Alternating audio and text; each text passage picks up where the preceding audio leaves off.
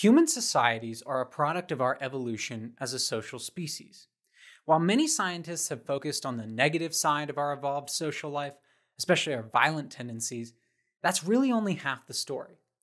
Physician and social scientist Dr. Nicholas Christakis argues that we have an evolved tendency toward forming good societies where people flourish. In this interview, Dr. Christakis and I discuss this and related ideas from his 2019 book, Blueprint: The Evolutionary Origins of a Good Society. Blueprint has been widely praised by many social scientists, psychologists, and other great thinkers such as Steven Pinker, Jonathan Haidt, Paul Bloom, and many others. Nicholas A. Christakis, MD, PhD, MPH, is the Sterling Professor of Social and Natural Science at Yale University. His work is in the fields of network science, biosocial science, and behavior genetics. He directs the Human Nature Lab and is the co-director of the Yale Institute for Network Science. He was elected to the National Academy of Medicine in 2006, the American Association for the Advancement of Science in 2010, and the American Academy of Arts and Sciences in 2017. Dr. Christakis is the author of over 200 articles and several books, in addition to this one. His influential book, Connected: The Surprising Power of Our Social Networks and How They Shape Our Lives, documented how social networks affect our lives and was translated into 20 foreign languages. In 2009, Christakis was named by Time magazine to their annual list of the 100 most influential people in the world.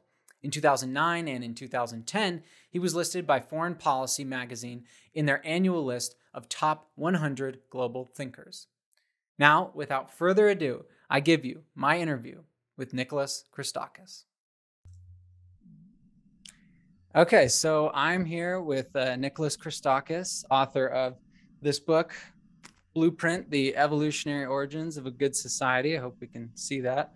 And we're going to be discussing that book a lot today. So I'm wondering can you just give kind of the elevator pitch or a brief summary of Blueprint and why you decided to write it? I thought you were going to ask. I thought you were going to ask me like a direct question right out of the bank. I thought you were going to ask something very narrow and specific, not something broad. So I was preparing myself. Okay, well, where is he going to go? Which particular stories? No, the overall sort of framing of the book is that, in my view, for too long, the person on the street and scientists have been obsessed with the dark side of human nature, with our propensity to violence and mendacity and selfishness, and that the good side has been denied the attention it deserves, because equally we are capable of love and friendship and altruism and teaching and all these wonderful qualities. And in fact, I would argue these wonderful qualities have actually predominated in our evolutionary past. Because if every time I came near you, you were mean to me, or injured me, or stole from me, or lied to me, or killed me, I would be better off living apart. We would have evolved, you see, to live atomistically, to live not socially, but as individuals. But we didn't evolve that way. And I think the reason for this is that the benefits of a connected life outweigh the costs, that despite the evil in human beings, the good outweighs the evil. So that's sort of one overarching frame. And then the other overarching frame is that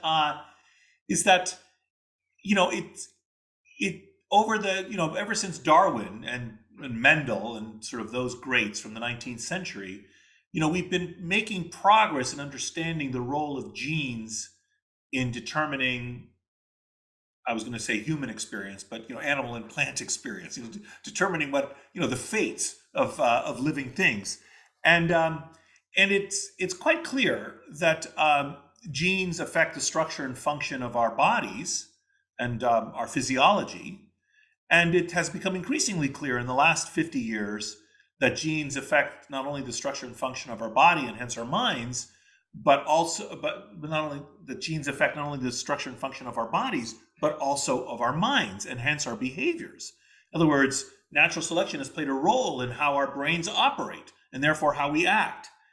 And finally, increasingly, it's become clear around the same time period, it's become increasingly clear that genes affect not just the structure and function of our bodies, not just the structure and function of our minds, but also the structure and function of our societies.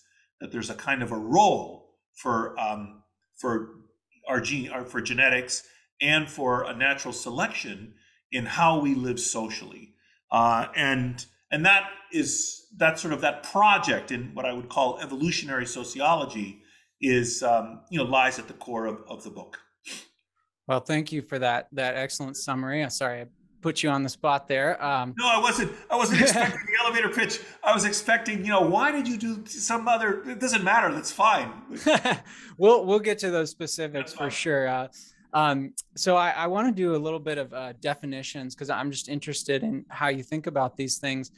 So what the subtitle is the evolutionary origins of a good society, not just any society. So what is a good society in your definition? Well, this is something that I tackle actually in the last chapter of the book. The book talks about the evolutionary origins of qualities or that arise not within individuals but between individuals. So, for example, I talk about the evolutionary basis of love and friendship and cooperation and teaching and inequality. These are all things that cannot be manifested by individuals. In other words, you love someone else. I mean, you can love yourself, but that's not what I'm interested in. But you love someone else. You befriend someone else. You need someone else to cooperate with. You need someone else to teach. You can learn things on your own, but teaching is an inter-individual phenomenon. Inequality, you can have a certain amount of wealth on your own, of course, or have some other quality, but inequality requires a comparison to others. And so all of these are properties that relate to our living in groups and our interdependence. And most of them are what I would argue are good qualities. And most people, would agree that love and friendship and so on are nice things and are good things and are features of a good society. So initially, I just sort of take that mostly for granted. But by the end of the book, I do more explicitly tackle the question you just asked. And here I draw on some moral philosophers from the middle of the 20th century. For example, a woman by the name of Philippa Foot, who tries after the Second World War, moral philosophy was in crisis because it was very difficult for them, the moral philosophers, to explain the great evil that had happened during the Second World War. Was there really no objective basis for morality? Was it all about might makes right? It's just about like who's stronger. That's the person that dictates what's right. And that didn't seem a very satisfying answer. So the moral philosophers after the Second World War were really struggling with this. And one of the answers advanced by Philippa Foot was that we can understand, and this related in turn to something known as the naturalistic fallacy, which is that it cannot be the case that everything that occurs naturally must be good, because a woman dying in childbirth is natural, but we wouldn't think of that as good. We would think it would be appropriate to intervene and stop this. So it's not the case that every natural thing is a wonderful, good thing. So one of the advances that Philippa Foot makes is she begins this magnificent and very famous essay. Roughly speaking, the essay begins with the following sentence, or something like, In moral philosophy, I think we should think more about plants. That's approximately the sentence. It's just a brilliant opening. Wait a minute, we should be thinking about plants and moral philosophy. And her argument is that you can think about what goodness means by reference, for example, to the following idea, which is that we can refer to the roots of this plant as being good roots if they support the plant, if they help the plant be a plant. Or we can think about a clock as being a good clock if it tells the time correctly. So in other words, you can have a sense of goodness, or a kind of theory of goodness, as being about advancing the true purpose of a thing. And so since I see a society as having a certain purpose, we can think about those qualities that help society to be optimal, to help society not fall apart, for example. And trivially, something like friendship, the glue that binds people together, would be required to have a good society. It's hard. You can't imagine a society where everyone hates each other and kills each other. That would cause a breakdown in the society. Something like that is the argument. Got it. Got it. So sort of a functionally good, a working society is. Well, it's not just working. It's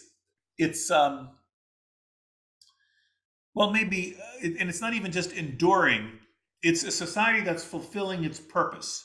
What are the qualities that a society, what are the features that support a society doing what it, is supposed to do? So the roots we can speak of good roots because the roots, absorb nutrients and water and support the plant. And that's why they're good roots and not bad roots. They're furthering the purpose of the plant or the existence of the plant. Understood. Okay. Well, I want to find, if you will allow me just a digression, because I want to find the sentence because I quote it in the book and it's just so beautifully written. Yes, she goes, in moral philosophy, it is useful, I believe, to think about plants. It's just so good, so good. And she argued that there's no fundamental difference between a notion of good, whether the topic is a tree having good roots or people being in a good state. The roots have a purpose, a logical constraint that they must satisfy, which sets the standard for deciding whether they are good or not. For instance, humans, animals, and plants are all living things. In all three cases, we can speak of them as being healthy or unhealthy, say, or excellent or defective examples of their kind. And this means that we can characterize the qualities that are conducive to their being healthy or excellent and so on. And we can speak of human virtues such as kindness and bravery in the same way. This is me writing.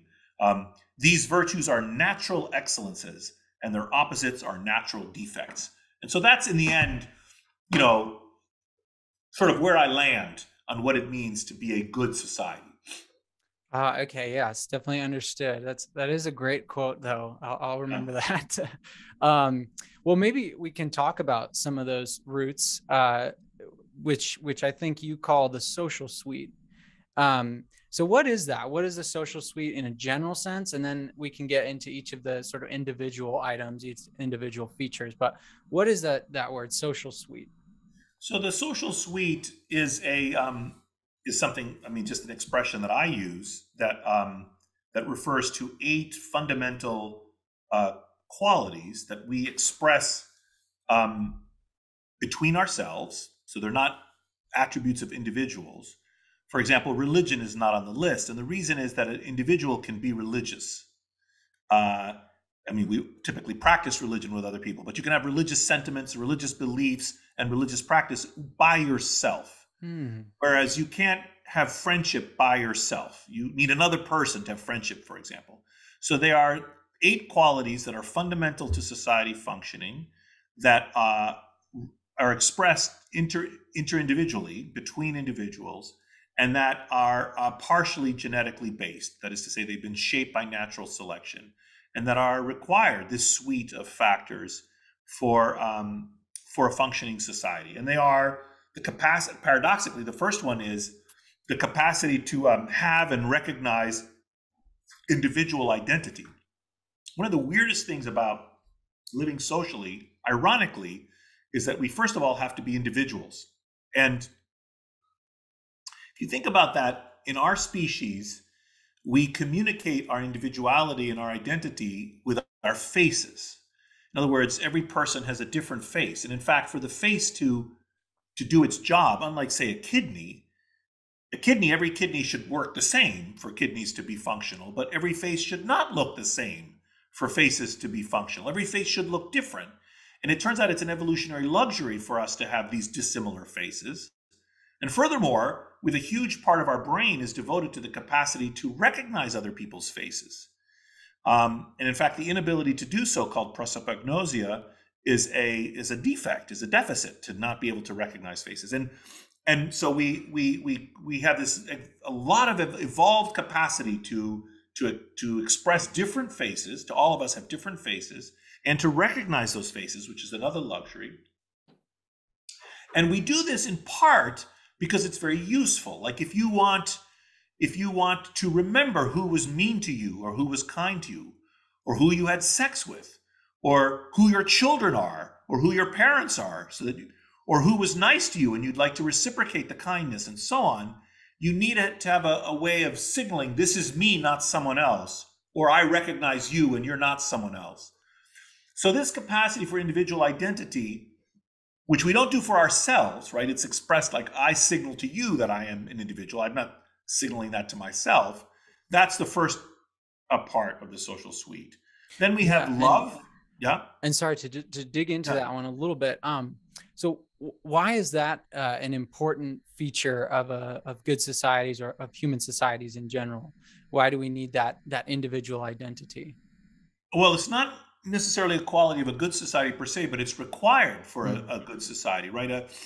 A society in which we were all, let's say, anonymous. I mean, this is stretching the analogy a little, but it's like if you look at how awful people are online where they're anonymous to each other, that's not very functional, right? We in order to live together, we have to be able to recognize each other. We are not like a teeming swarm of ants or of alligators or something, tumbling on each other. We have and we signal and we recognize individual identity. And that's a very important part of living socially for us. And it goes with all the other qualities. Perfect. Thank you. Yeah. Sorry to cut you off there. No, that's ahead. Okay. And no, that's fine. I mean, just to list the other qualities, and we can talk about whatever you want. So another one is, the second one is love of partners and offspring.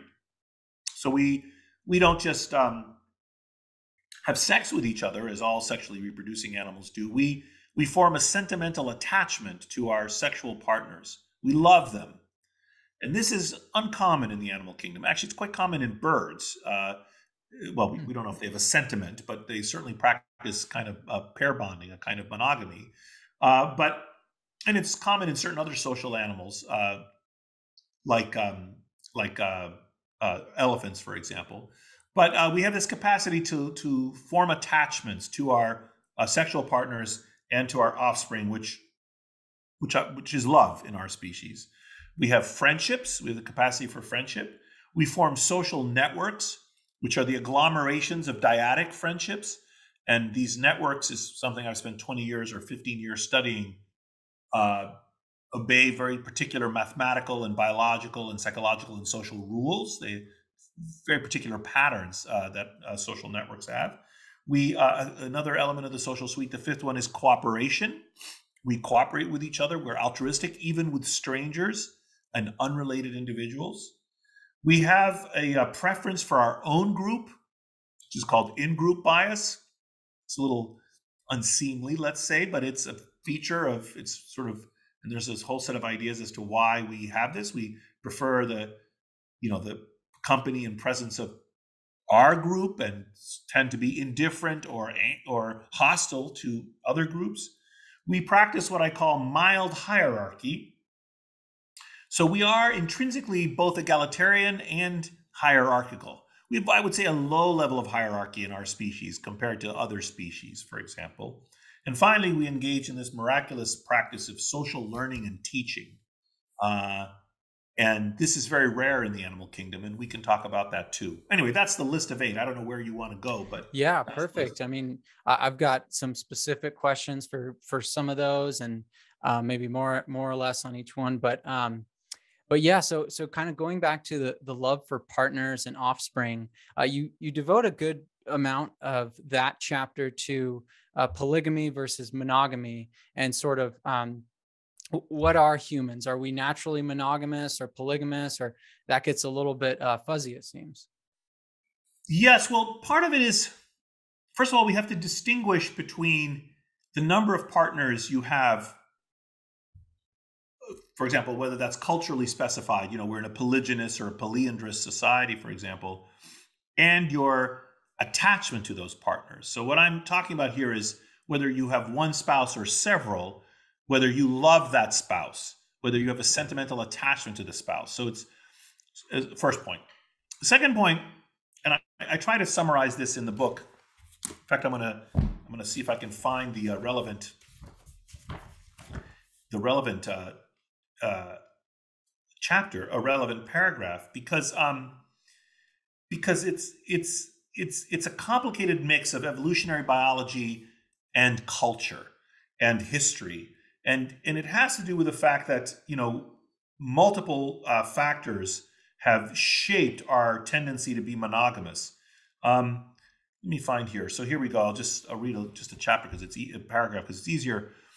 So to summarize, and this is just a very general timeline, our ancestors were polygynous until about 300,000 years ago. So our primate ancestors were polygynous, and we see the signal of that in part is reflected in the fact that the males of our species are so much larger than the females and And stronger. polygyny being a single male with multiple female Multiple partners. females. That's right. And polygyny is seen in quite a number of other primate species. Like gorillas, for example, will have harems. There'll be a big gorilla and smaller female gorillas, and the gorillas will fight with each other. Whereas bonobos do not. Bonobos have much more egalitarian sexual lives, and they're similar in size, the males and the female bonobos. Anyway, we were polygynous until about 300,000 years ago. And then as our particular hominid line, Homo sapiens sapiens, sort of modern humans, evolved about 300,000 years ago, we became primarily monogamous. And we were monogamous for a number of reasons I discuss in the book, but one of them had to do with our dispersal and the fact that it was easy for both males and females of our species to get the food they needed from the environment. So our hominid ancestors were polygynous. We made the transition to monogamy for a number of reasons, including the benefits for child rearing when there was a dyadic relationships between the male and the female. So Homo sapiens sapiens, beginning about 300,000 years ago, was mostly monogamous until the agricultural revolution about 10,000 years ago, when we became polygynous again, mostly now for historical reasons, not evolutionary reasons, having to do, for example, with the capacity for a lot of economic inequality that the agricultural revolution gave us, that we could have large stores of foods, and certain rich men could come to control those resources and monopolize mating opportunities. So this is when you see all these enormous harems, for example, and polygyny. And it doesn't take a lot of polygyny to result in many males being locked out of mating opportunities. So that began around 10,000 years ago and persisted till around 2,000 years ago, where first the Greeks and then the Romans, for historical reasons, shifted back to monogamy, mostly because they rightly concluded that it resulted in decreased violence amongst males and better performance against competing groups, that a society organized monogamously tended to be able to outcompete, for example, in warfare, a society organized polygynously. Now, this is a gross oversimplification, like these four stages that I just outlined, and it's very hotly debated by a lot of people, but that's the gist. So right now, and monogamy, which started in Greece and Rome, and then spread throughout Europe, actually abetted by the Catholic Church in the last 2,000 years, and then eventually worldwide, although there are many large populations in our country, in our world, which are still polygynous, in Africa and Asia, for example. But for example, I think India permitted polygyny until the 1950s or something. So it was, but there's still many countries like Indonesia, which is a very populous country, Nigeria, which is a very populous country where polygyny is legal and is not unnormative. Gotcha. Wow, that is fascinating.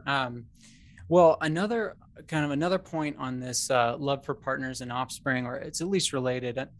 There's a chapter on that you have on intentional communities, and you explain that though there's this idea of collective parenting that's often tried, and it seems to almost always fail. Or that was the sense I got.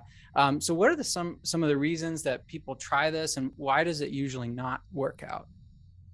So that's a set of ideas that straddles two different concerns. One concern or topic that I was engaged with there had to do with whether a group of human beings could deliberately or accidentally stumble on a completely different way of living, let's say one that abrogated the social suite, could we have a society without love, or could we have a society without friendship, or could we have a society without cooperation?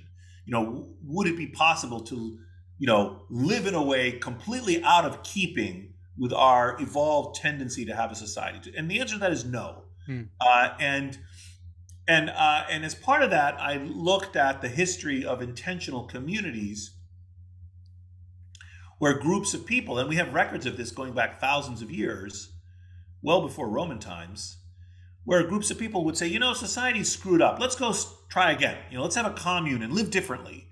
And often communitarian impulses spike during periods of social unrest. I think we may be right now in 2022 in the United States being on the cusp of another recrudescence of communitarian movements. Often when there's a lot of inequality, when traditional sources of meaning are lost in a society, when there's a lot of stress and disarray, for example, after the pandemic that we've been going through, I would not be surprised, and there's some early indicators that we're going to have a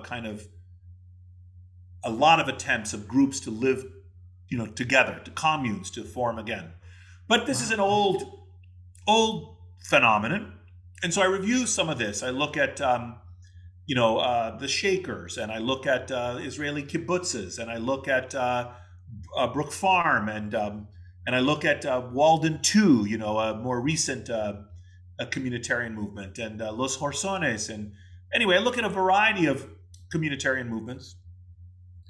And in many of them, especially in the kibbutzes, as part of this push to egalitarianism, they would often see the burden that child caring placed on women, and they would try to have communal child rearing. So they would have little places where all the babies and children would go to be raised collectively. So that's one set of topics why I tackle that. And a different set of topics is what you alluded to, which has to do with, well, why do we love our kids? Why do we feel an attachment to our kids? Why aren't we like snakes? We could lay eggs and abandon the young, and they could just, slither out on their own and be okay. It's not how we do it. And not only do we raise our young for a prolonged period, but we really love them. We cherish our little kids. And that sense of love that mothers and fathers feel for their children is very natural, and is universal, and is necessary for the survival of the children. So those are two distinct topics: the kind of bonding we feel with the children, and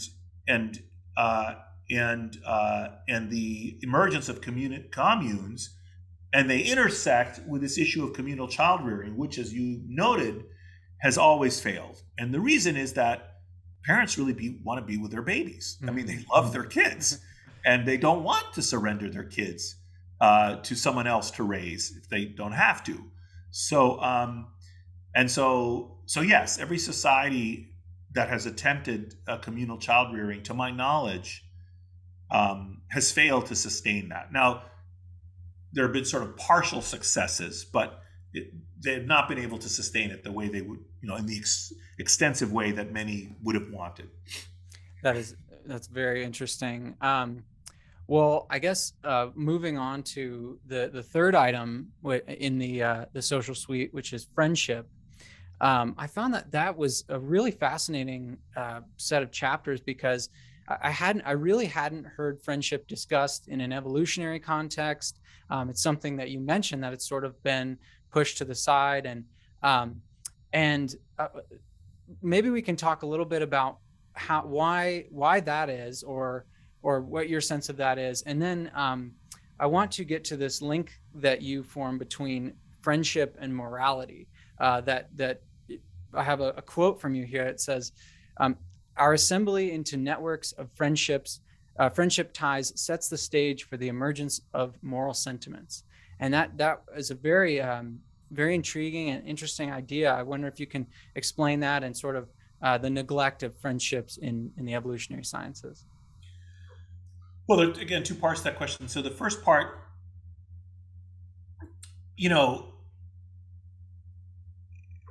all sexually reproducing animals, by definition, mate with each other. and so do we. Mammals and humans, we have sex with each other, but we do something that's extremely unusual, which is we don't just mate with each other, we befriend each other. We form long-term, non-reproductive unions with unrelated other members of our species. Namely, we have friends. These associative ties with genetically unrelated people who we really cherish. Every listener will know what I'm talking about. Why do we do that? This is exceedingly rare in the animal kingdom. While sex is quite common, friendship is rare. We do it, certain other primates do it, elephants do it, both African and Asian elephants, and certain cetacean species, certain dolphins, for example, and orcas that we know of, probably sperm whales too, have friendships. And there's a reason that we do it. It has to do with the benefits that come from friendship, in terms of Darwinian fitness, in terms of our survival advantage. One of which is that you learn from your friends. Your friends can teach you things. And the other of which is that your friends provide a kind of proxy probe for the environment. In other words, if you have a tie with a friend and the friend says it's convivial, I'm speaking now evolutionarily, it's convivial to live here, then it's probably convivial for you to live there too. And friends can constantly be generating benefits for us. For example, let's say your friend lights a fire to stay warm. Well, you could sit by that fire too and also derive a benefit. Your friend is, or another example that was given by Tubi and Cosmides is, what if you're a woman who's attracting more suitors than she can handle? Well, your female friend could benefit from some of those suitors, So your friends have this way of creating what's called positive externalities. They create opportunities for their friends, which are advantageous. And so friendship is this long-term, non-reproductive union to unrelated individuals, is rare in the animal kingdom, but universal in us. I review the alleged few exceptions to the existence of friendship. I think there were allegedly 6 societies out of 700 looked at, that I can't remember the precise numbers, that, where friendship was unknown, but that's actually not quite true. So it's universal. It's, and some work that my lab has done has looked at the genetics of friendship, of how we pick our friends, who we pick as our friends. These are all partially under the control of our genes, which further supports the claim that, they've been shaped by, this predilection has been shaped by natural selection. So that's the first part of my answer to your question.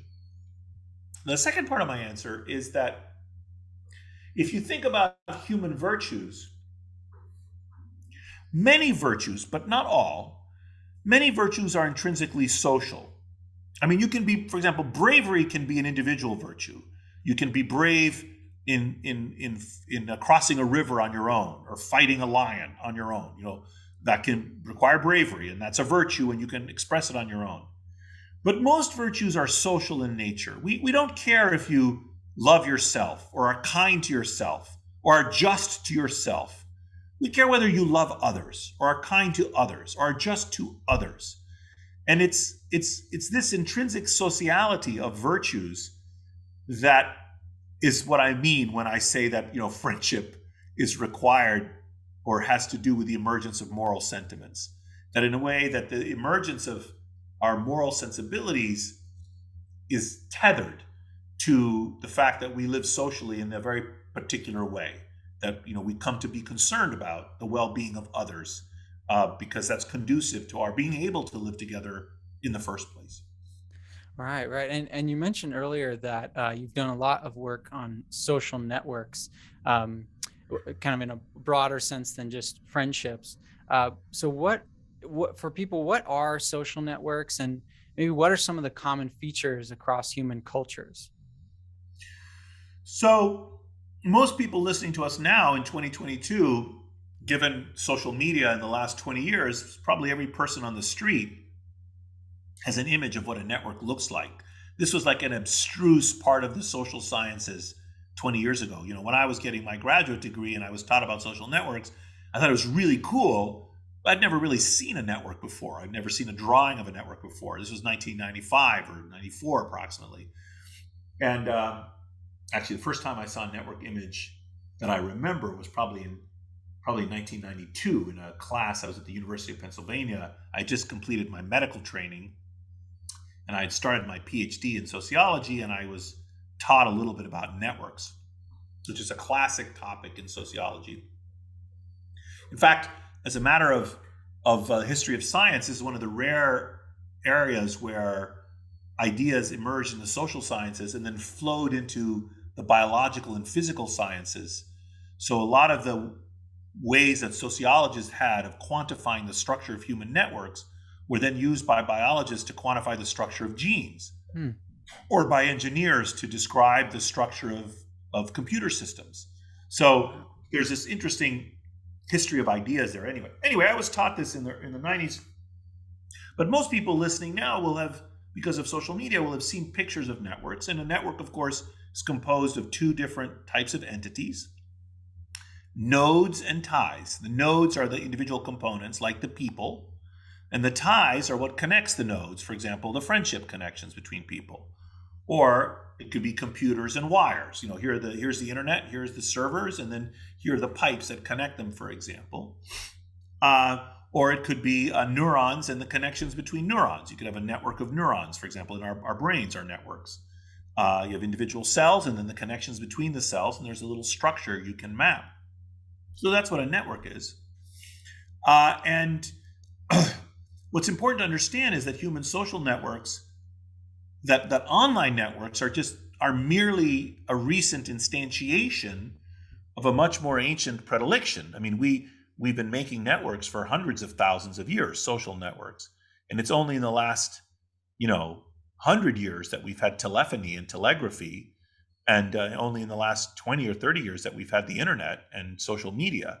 So the kinds of networks I'm interested in are these face-to-face networks, these large, ornate structures in which each individual inherits their relatives, but picks their friends and their coworkers, and every other person is making similar choices. And then we assemble ourselves into this very ornate and Baroque structure, and then proceed to live out our lives embedded in this structure. And our destinies are tied to this structure. Whether you get COVID or not depends on whether your friends got COVID, or your coworker's wife's, sister got COVID, and then it'll wind its way to you. So infections, right now you're well, you don't have an illness, but that germ is going to reach you by traversing these network ties. Whether you get useful pieces of information about the location of predators or prey in our ancestral past, or about where to find a job if you lost your job in modern society, depends on where you are in the network, and on and on. So our fates are tied to these networks that we live in, and we evolved to make these networks. And these networks are a superstructure that transcends individuals or even dyads or even pairs of individuals. Gotcha. Yeah, and sort of the next item in the social suite is cooperation, and that certainly social networks are heavily have a lot of cooperation involved in them.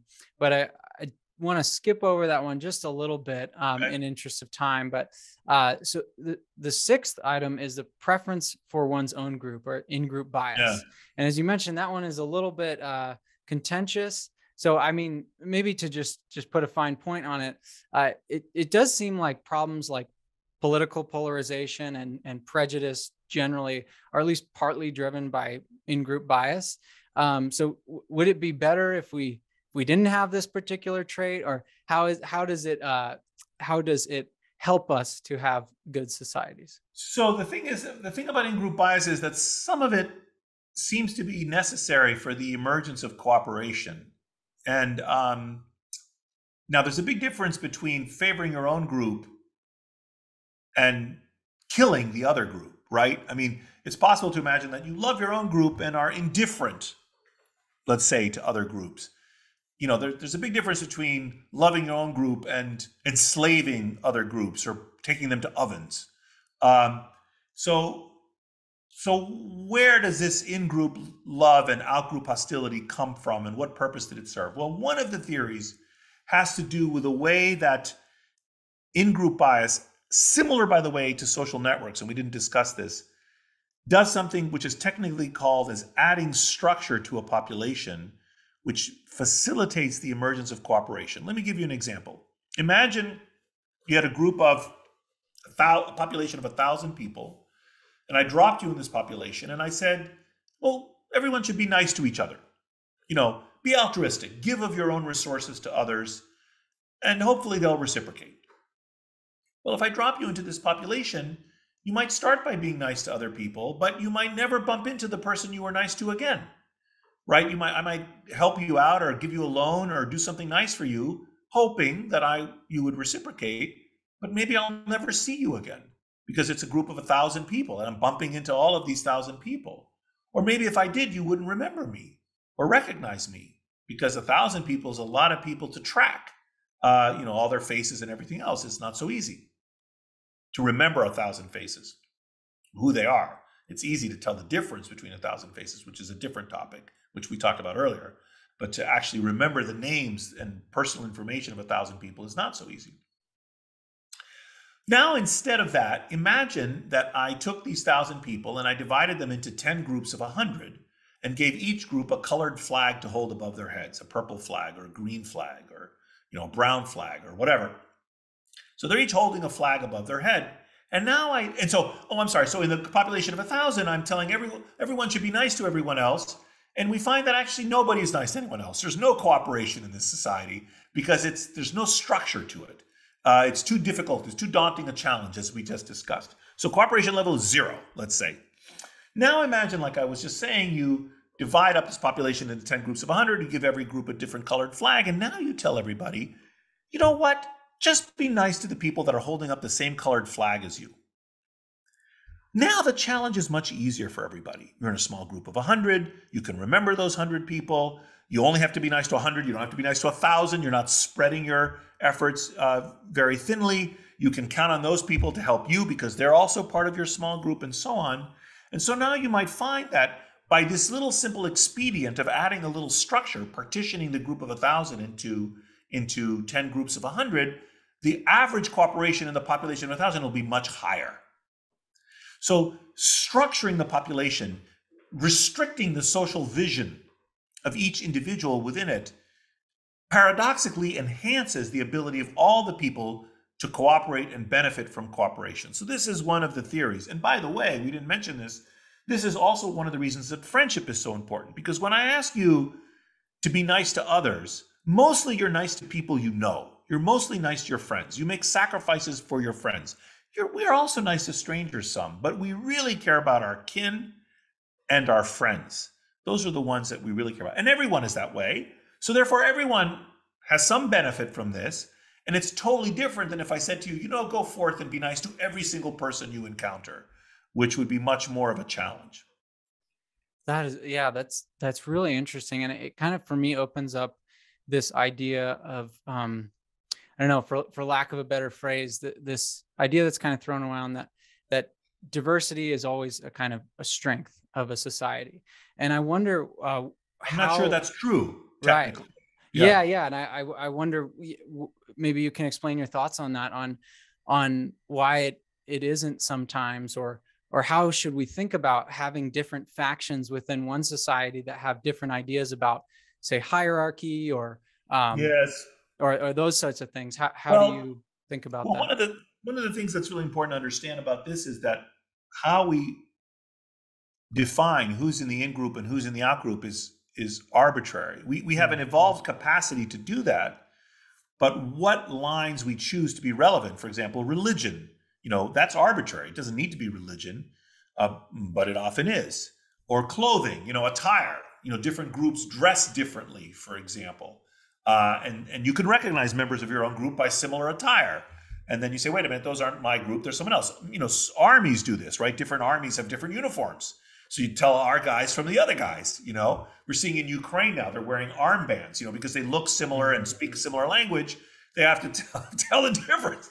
I'm a Ukrainian, I'm a Russian, and they have every day. And plus, to avoid infiltration, they have different passwords and different color armbands, or sometimes they put them on their feet, to signal who they are and so on. So what is taken to be relevant is arbitrary. Right now in our society, race and ethnicity and politics, for example, are taken as the salient factors that seem to be structuring our interactions with each other. But the choice of those is largely arbitrary. First point. Second point, in terms of the ability of groups of people to work together, typically, unfortunately, this is depressing, the scientific literature generally shows that groups perform better when they are of like kind, when you feel like everyone is part of your own group. Now, you can redefine that. You can have people that look physically different, but we're all the same religion, for instance. Well, that's fine. Or we all have different religions and different appearance, but we're all the same country. We're all Americans, for example. That's fine. But it's the being similar on whatever axis has been privileged that tends to make groups perform better in general. Now, that has to do with the ability of the groups to work together. One of the arguments for which there's a bit more evidence is that groups that are intellectually diverse or ideologically diverse can be more innovative in terms of their ideas, which is often very useful for groups. Like if you have it helps to avoid groupthink, for example. Now, this does not mean you need to, for example, be racially diverse in order to do better science, for example, or you don't need to be religiously diverse in order to keep a boat from sinking, for example. But if you're trying to prevent a boat from sinking, maybe rather than religious diversity, maybe you want engineering diversity. You need some chemical engineers and some mechanical engineers and some biological engineers. You need different kinds of engineering ability, for example, to keep a boat from sinking. Whereas if you only had one kind of engineer, that might not be what you really need to keep a boat from sinking, for example. So this is subtle, and so these things, it's important to be clear, and it's complicated, basically, to answer your question. So there's a lot of sloppy conflation where people say, well, diversity is necessarily good. You have to say diversity of what and for what challenge. And now let me just finish with one last thing, which is, if you're thinking about the political challenges in our society right now, and the fact that so many groups are at each other's throats, and that we seem to be facing, not just in the United States, but even worldwide, a lot of conflict between groups, there are at least a couple of different ways you can solve this conflict that are based on our evolution. And one I've alluded to already. So let's say you have groups in the United States that are in conflict with each other. One solution to the conflict is to go up a level and to say, yes, well, we're different religions or different immigration status or different sexual orientation. Yes, but we're all Americans, right? And this is a kind of phenomenon that's been understood, certainly since de Tocqueville, that you can exploit the human capacity to have arbitrary boundaries and define it up so we're all seen as part of the same group. And when you do that, you can foster cooperation within the group. And this is, of course, also a trope in science fiction. When the aliens invade, previously all of humanity different countries were fighting against each other. Now we have a common enemy. We all see ourselves as humans, and we're all going to fight against these aliens, for example. And in the book, I give some other examples of this where you can bind groups together by having a new external threat, a kind of a shared threat. And I talk about a famous demonstration of this called the Robbers Cave demonstration. But anyway, so one of the challenges, one of the ways to confront the challenge of intergroup conflict is to go up a level and define the groups as we're all part of the same, redefine it so that we're all part of the same group. And this has been an understood feature of our society for a long time. And a feature, by the way, as Americans, those of us that are Americans, we can be proud of, which is that we believe that anyone can be an American. It doesn't matter what you look like. It doesn't matter what your religion is. You just have to sort of basically agree to the American project, sign on to the Bill of Rights, and you can become an American. And it's an extraordinary innovation in history that has taken place in the last 200 or 300 years in our society. Okay, so that's one solution. Another solution, which we also alluded to, but not in this context a little while ago, is instead of going up a level from these groups, is to go down a level and to efface the differences by moving to the level of the individual. And this also has a history in our society, and this was classically expounded by Martin Luther King Jr., who said, I would rather have people, my children, judged by the content of their character than the color of their skin. What he's saying is each person should be treated as an individual. And we also have the evolutionary capacity. We, as we said earlier, we recognize each other as individuals. And treating each other as individuals is another way to efface group difference and the awful impact that intergroup conflict is having in our society at the moment. It seems ascendant again, unfortunately. Yes, yeah, definitely. And I mean, it's interesting to note that the American project, as you describe it, is both one of kind of unity, but also recognizing that the individual is that kind of classical liberal idea at the heart of it. And this goes to By the way, lest we be misunderstood, I can hear some listeners already saying, but it wasn't always the case that political rights were extended to everyone. Of course they weren't. I understand that. Right? I mean, women couldn't vote. We had slavery in our society. I'm well aware of all of the ways in which the so-called American project didn't fulfill its hallowed ideals from the start. But those ideals were nevertheless extraordinary. And it is precisely those ideals that have, that we are continuing to endeavor to form a more perfect union, as the founder said. And in fact, if anything, it is those liberal ideals that started in Europe in the 18th and 19th century and then spread around the world that have in fact progressively given us the kind of free societies that we increasingly have today.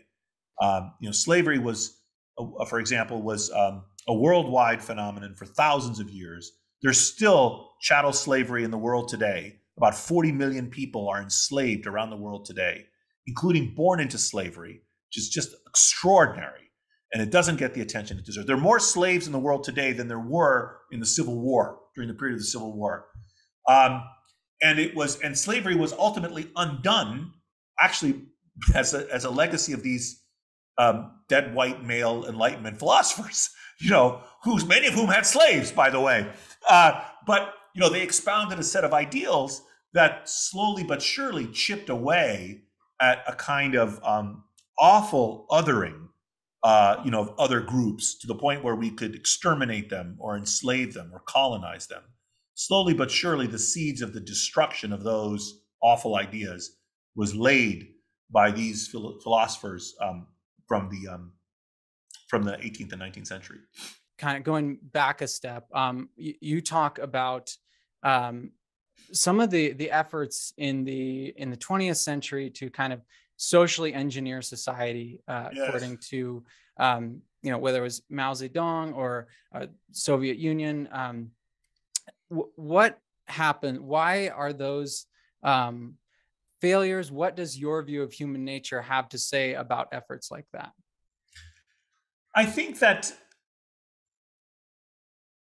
totalitarian ideologies or extreme ideologies, whether on the far left or on the far right, that think that it's possible to make a new man, that it's possible to create a new kind of society. And by the way, people seeing the video would see when I said a new man, I was kind of, making a face that recognized that we meant a new human, but it used to be called a new man. And whereas people listening to the audio may not catch that. But anyway, it was phrased as a new man, but of course they meant a new human. But anyway, to make a new kind of person or a new kind of society, whether driven by ideologies on the far left or on the far right, to the extent that those ideologies were not in keeping with the social suite, to the extent that they were swimming against our fundamental and innate sociality, they were doomed to failure. And I give some examples of this. So, for example, a lot of totalitarian ideologies try to efface individual identity.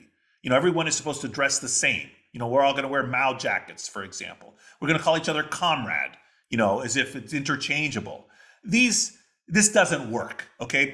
People like to be individuals as well. I mean, they love to be part of groups. We love to surrender our individuality from time to time, but we also like to be individuals. Um, the efforts, for example, interestingly, the family is often seen as a threat to these types of ideologies because you're supposed to only be committed to the leader. Like as we see in right-wing populism, you're supposed to really care about who is the leader, or in far left communism, you're supposed to care about the party, for example, and not your family. So the family, you see, becomes a threat to these types of ideologies. So a lot of these ideologies try to break down the commitments people naturally feel to their families. Or you get, for instance, like in East Germany, the Stasi, the secret police were so effective that people were really afraid to have friendships because, you never knew who was a spy. Something like 40% of the population were Stasi informants. So if you told your friend something you and I would consider to be, I'm not sure about the statistic, it's some large fraction, but if you and I might just naturally speak intimately to one of our friends about our concerns without having a concern that they would report us to the authorities and would be hauled off to prison. Imagine if you had that fear, it would really try to stop the natural tendency to friendship. All of these efforts, you see, in my judgment, doom those political ideologies to failure. You cannot, for a little while you can succeed, but you cannot for a long time succeed in remaking society anew in a fashion that is inconsistent with these natural tendencies. It's a little bit like, you can starve a child and stunt its growth as a result, but the genes for height in that child are still in that child and will be passed to its grandchildren, its children and its grandchildren. And as soon as the environment returns to having enough food again, those children will be tall. It takes a tremendous cultural pressure, a threat of arms, or a vast secret police to suppress, and then only temporarily, these kinds of natural inklings. Same, by the way, with mild hierarchy. You cannot make a society completely egalitarian for a whole host of reasons. One of which is, as Thomas Jefferson realized, there's variation in natural talents. Some people are just born more musical or more athletic or smarter than others, and you can't equalize them all. And nor is it to our advantage to equalize them all. I derive benefit from those individuals that, unlike me, who have musical ability, who were born with musical talent and can play beautiful music and spend their lives doing that. That's very lucky for me that they exist. And it would be an awful world in which everyone had to have the same low level of musical ability as me. Anyway, so that's another reason you can't efface hierarchy completely either. Yeah, that's really interesting. And that point about mild hierarchy, it kind of goes to something you mentioned about wealth and income inequality. And I think it was an experiment by your lab about how examining kind of wealth inequality and how the visibility of that could affect Yes. cooperativity or cooperation and group cohesion. So can you kind of drill into that visibility part? Why is it that the That was actual so visibility? depressing. Yes. That experiment really depressed me. That paper was published in Nature, I think in 2015 or something like that. So what we did in that paper, and I discuss it in the book, we have some software in my lab that we've developed and that we make publicly available called Breadboard. And you can learn more about Breadboard at breadboard.yale.edu.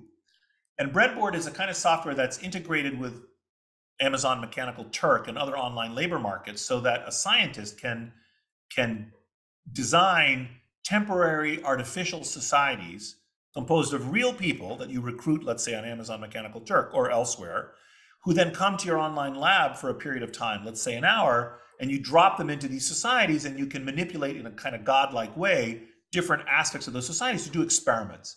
For example, you could drop them into a network, take 100 people and drop them into a network of one structure, take the same or different 100 people and drop them into a network of another structure, and test whether the structure of social interactions affects the ability of groups to relay information or cooperate or work together or whatever.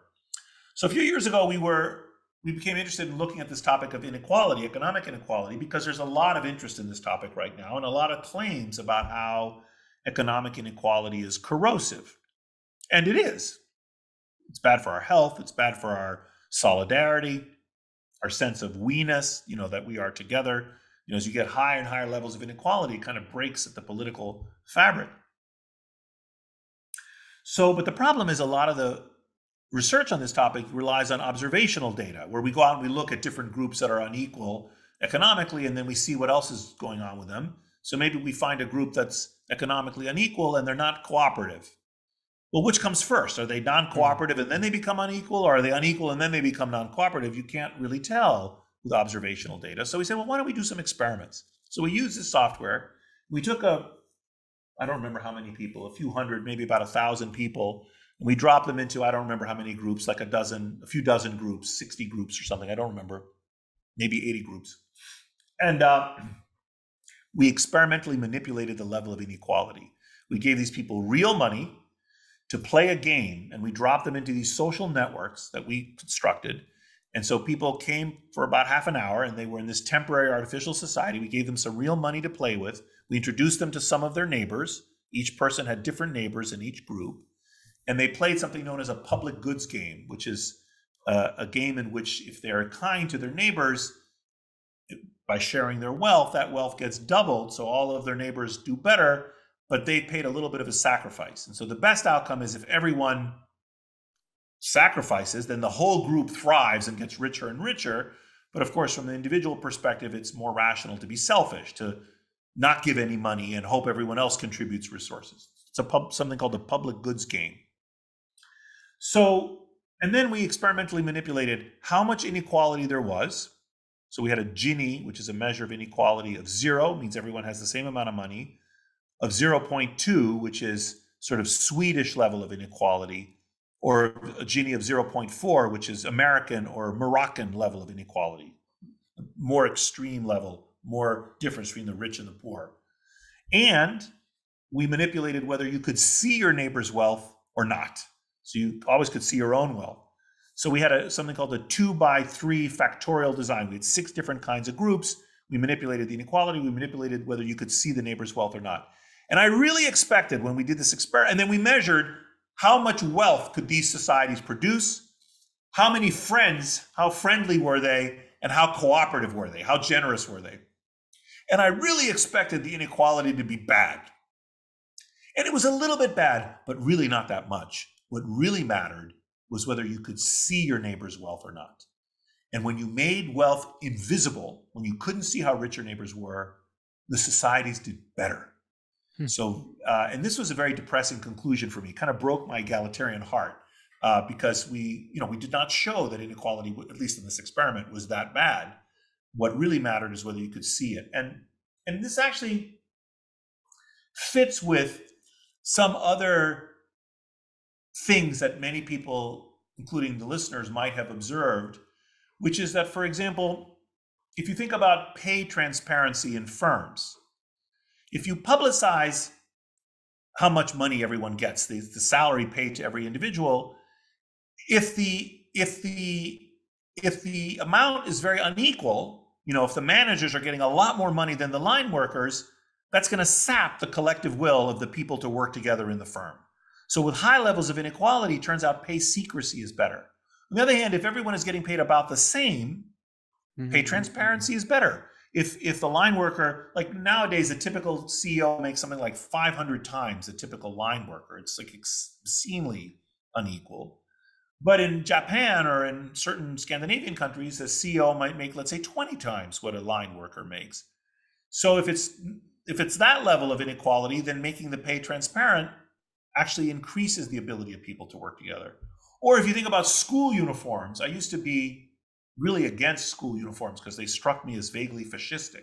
And we should allow people to express their individuality and dress how they want and so on.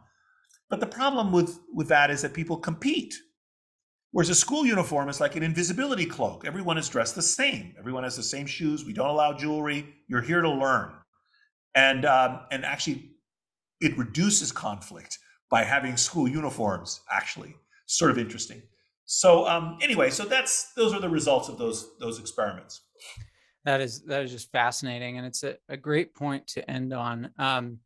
Except I do want to ask you one last quick question. I always enjoy your writing and your speaking, and especially this book. And it's just a wonderful tour of a lot of the ideas and a lot more that we haven't covered. I mean, and I'm wondering if you have any tips for somebody who's a science writer like me, a science communicator. What lessons do you have for people communicating science to a general audience? Well, I think the first step is to understand the topic as deeply as you can. Um, it's very hard to communicate ideas effectively if you don't understand them yourself. And that often requires a lot of study and conversation with others, especially people more expert than oneself. And then the second, very commonplace thing is to tell it with stories, right? I mean, try to give vivid examples. One set of examples we didn't discuss, which people love about the book, which I thought for sure you'd bring up, was the shipwreck stories. Yes, that is, I love that part of the book. There was that if we had more time, that would definitely get on the list of the question. Right. Well, the shipwrecks. I studied, unintentional societies, or groups of people who were stranded on faraway places, in the period between 1500 and 1900, to see what kind of societies they were able to make. Sort of a natural experiment. Now, I went to that topic initially for scientific motivations, but I was aware that it's sort of a vivid and interesting topic, and so it kind of turned into the swerve and used some of those stories to engage the listener, but also inter alia try to communicate some of the underlying scientific points. So I think knowing a topic deeply and then trying to tell it with stories, and then of course the usual stuff like avoiding jargon, shorter sentences. Like, it's taken me a long time, I still am struggling with this, to write in shorter sentences. Steven Pinker and Dan Gilbert are magnificent at this.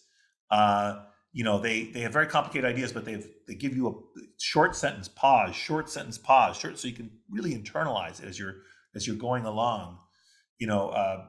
Jared Diamond, of course, is phenomenal. So he has many examples and he weaves together this long arc. So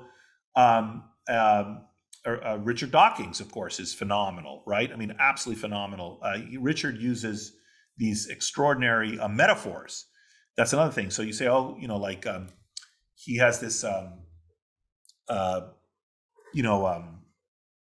it. I mean, he has so many metaphors. I mean, I was going to pick a couple, but then I'd have to go down the rabbit hole and explain the metaphors, which I'm not sure I want to do right now. But anyway, so the use of metaphors is very important. Analogies. What would be to make a more complicated idea simpler, so that people could relate to it. So anyway, those are, I guess, some things I'm still trying to do better, as I try to be a better science communicator. Well, that's wonderful. Thank you. Good advice for me.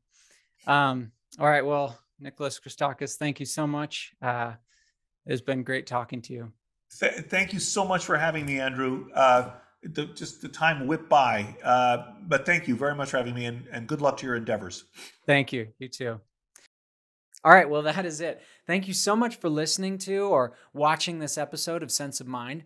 Please be sure to like and subscribe to the YouTube channel and to the podcast. Also, consider giving this show a 5-star rating on whatever podcast platform you use. As always, this channel is brought to you by the Diamond Mind Foundation. This episode was written and produced by me, Andrew Cooper Sansone. Thank you so much for watching. I'll catch you next time.